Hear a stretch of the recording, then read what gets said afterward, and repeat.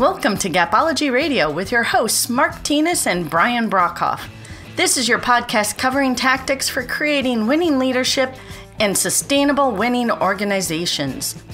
Discover more information detailed in their books, Gapology, IMBAR, and their newest release, Speed of Purpose.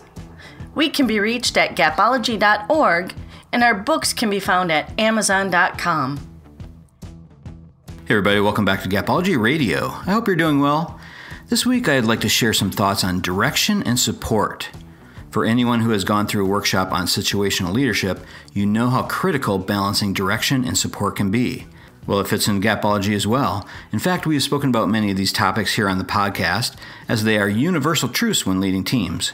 I was putting together a training on situational leadership, and I started thinking about how all of this fits together, and I'd like to share a blog I wrote with you on this topic. What is direction? What exactly does it mean when we say that a leader needs to provide direction?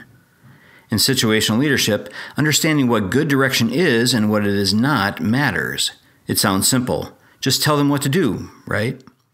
Well, as any seasoned leader can tell you, just telling adults what to do only works in specific situations, like during a fire, and definitely not all the time. Here's some tips to provide quality direction. First, tell them what they need to know. Adult learners must have context. Close the knowledge gap. They must understand the relevance to their own lives and their own roles. Provide detailed information here. Tell them why it matters. Close the importance gap.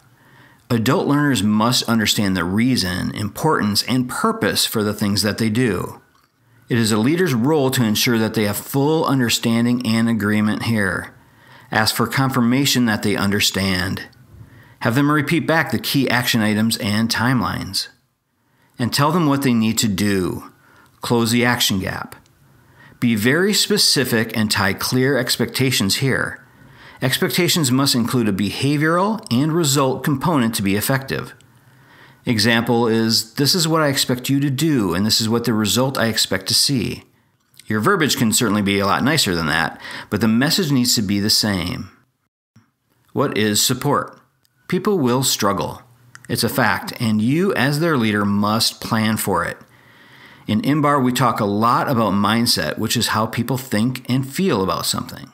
Preparing how you will react ahead of time gives you the emotional and intellectual ability to be able to help them through their journey as they learn new tasks. Support comes in many layers and many levels. It needs to be genuine and come from a place where you truly desire to help them become confident and committed in their roles. Be yourself. Don't try to fake this. Following the next 5 tips will help you prepare for and support them during their inevitable stumbles. First, plan time for them. New learners need and deserve a little more attention. In fact, everyone needs some attention. As part of your leadership rhythm, schedule regular touch bases to check in on their progress, hear their concerns, and demonstrate your willingness to help them succeed. 2. Separate emotion from intellect. When people stumble, their reaction typically follows an emotional roller coaster. This means in these situations, they will begin to feel more than they think, and the leader's role is to help them navigate this to help them learn from the experience. If they are emotional, give them time.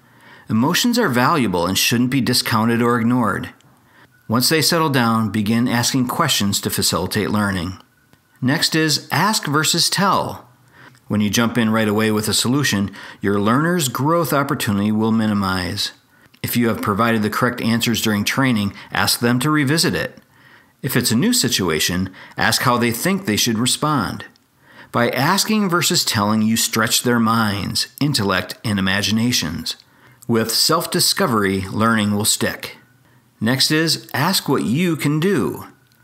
Before offering advice or instructions, ask what you can do. Be a servant leader. You may find that what they need may be quite different than what you think they need. Asking this will make them stop and think, and possibly even discover a solution on their own. And lastly, educate them.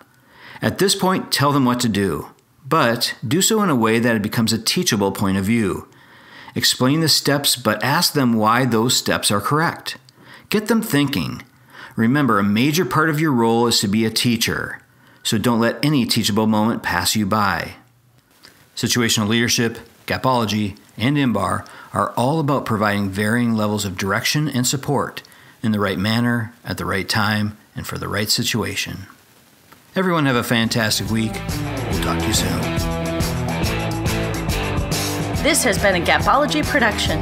Visit us at gapology.org.